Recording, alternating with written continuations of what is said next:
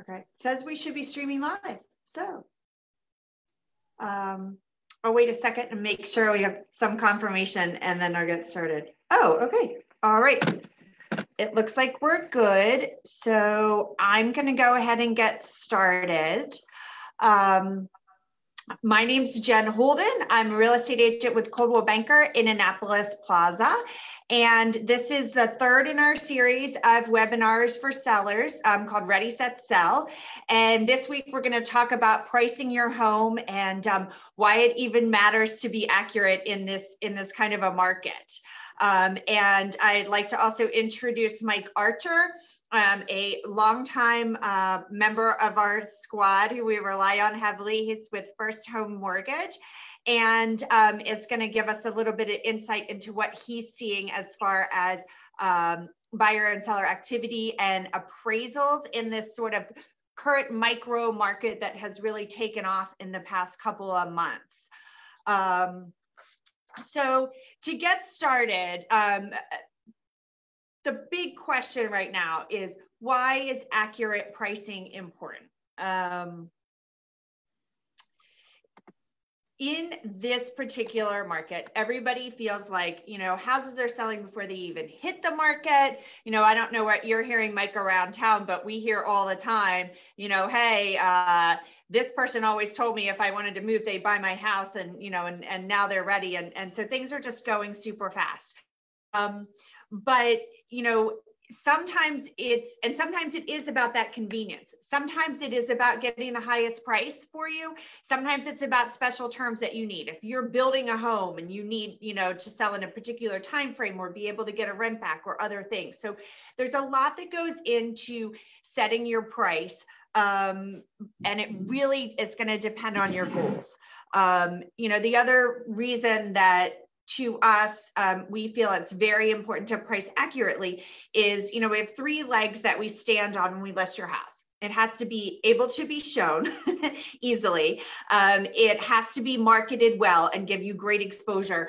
But it also has to be the right price. And there's no amount of marketing that we can do, no amount of exposure we can get you that will make up for the house not being priced correctly. And even in this market, over the past 30 days, we're still not seeing a list to sale ratio that's going over 100%. So I know we're seeing a lot of things that are being bid up. A lot of buyers are in multiple offer situations where houses are selling for over asking, but that is still not the case across the board. So you don't want to be that house in your neighborhood where everything sells in 5 days and you're still sitting out there 60 days later. You know, so buyers know what things are selling for. And the last piece of this is that, you know, when we sell your home, we have to sell it twice. We have to sell it to a buyer or one of 10 buyers who makes an offer. But then we also have to sell it to an appraiser. So, you know, the nature of the appraisal is that it's a backward looking scenario, but I don't know, Mike, if you can talk a little bit about what's going into that in this market and how this sort of pushing up of prices in the short term is affecting, you know, what you're seeing come in. So over the last, say, 2 months, 1 to 2 months, we've seen more and more of what you're describing, where there's an escalation of the sales price, either to the list price or in some cases even higher. And that puts the appraiser in a predicament, because the appraiser will often call me, the lender, and say, Mike, reach out to your realtors and find out what they based this sales price on, because I'm not seeing anything that supports this high of a price. And so it is a system that's limited. When we do appraisals, we're doing it based on a sales comparison approach, which means we're looking at what has sold exactly like the subject property. And if a house has sold that's very much like it, how do we now justify this one's 10 grand more in value? So we're kind of butting our heads up on that. And it is a regular occurrence now because of 5 or 6 buyers competing on the house. There's often an escalation clause, and that escalation clause keeps accelerating or pushing the sales price up to a value that's maybe not supported by the appraiser, but it does get the buyer into the contract, which can be a strategy.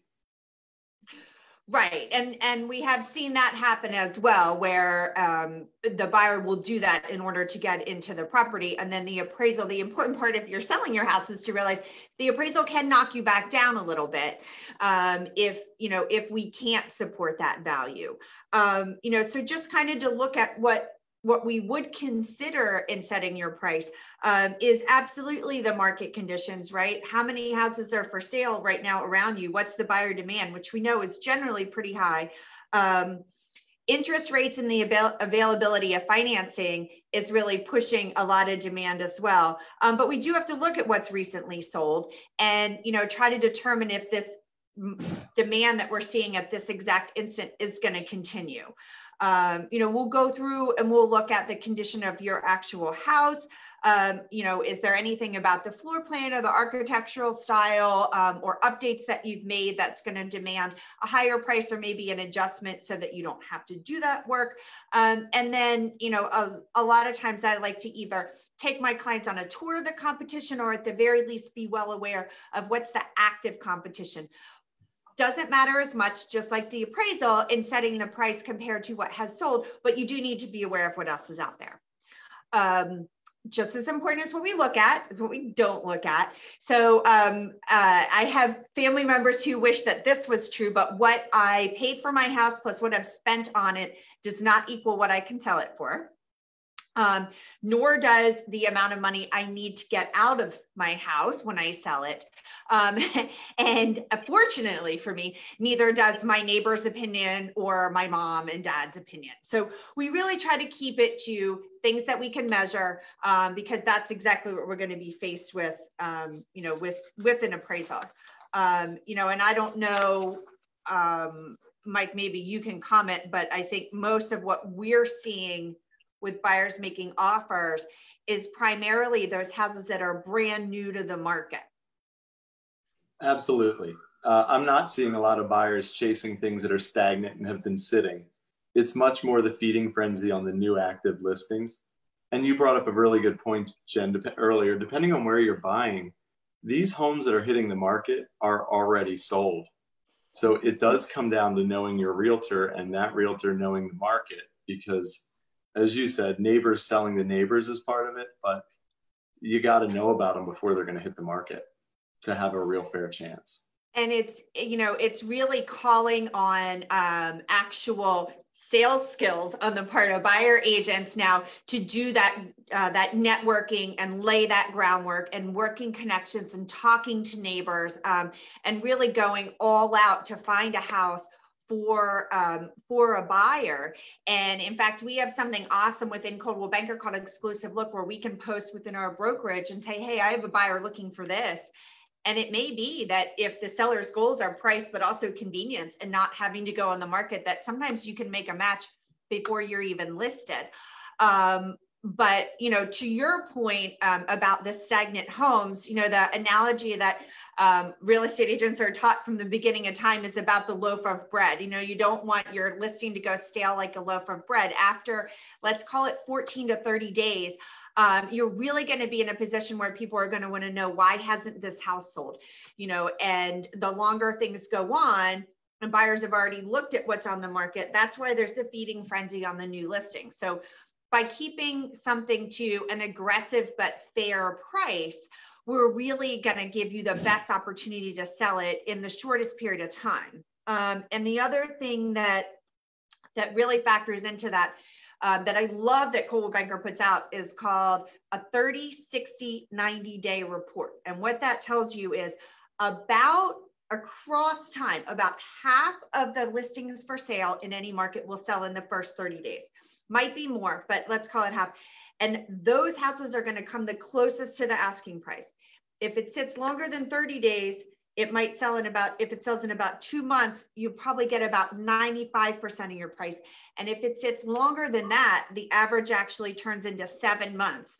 And you end up with about 90% of your asking price. So you may want to push the envelope way beyond what you think you can do, but you're going to end up, wishing that you would have been a little more fair from the start. So one other thing I wanted to go over super quickly, is obviously A lot of sellers are saying to us right now, hey, does it even matter where I price my house? Because in this environment, as soon as it's listed, I'll find a buyer for it. And we talked about, that we don't want to sit on the market. We also talked about that we need the house to appraise. But the last thing I wanted to get Mike's opinion on was really to talk about selling your current home in order to buy your new home. And that's called being a contingent buyer. And that process, even today, represents a level of risk that most home sellers do not want to take on. So if I'm selling my house to Mike, and Mike says, that's fine, but now I have to add a domino in the chain, and I have to sell my house to buy your house, and there's someone else who wants to buy my house that doesn't have that contingency, that other person is going to beat Mike all the time. And I don't know if you can comment a little bit on what you're seeing that buyers have to do in order to overcome that problem.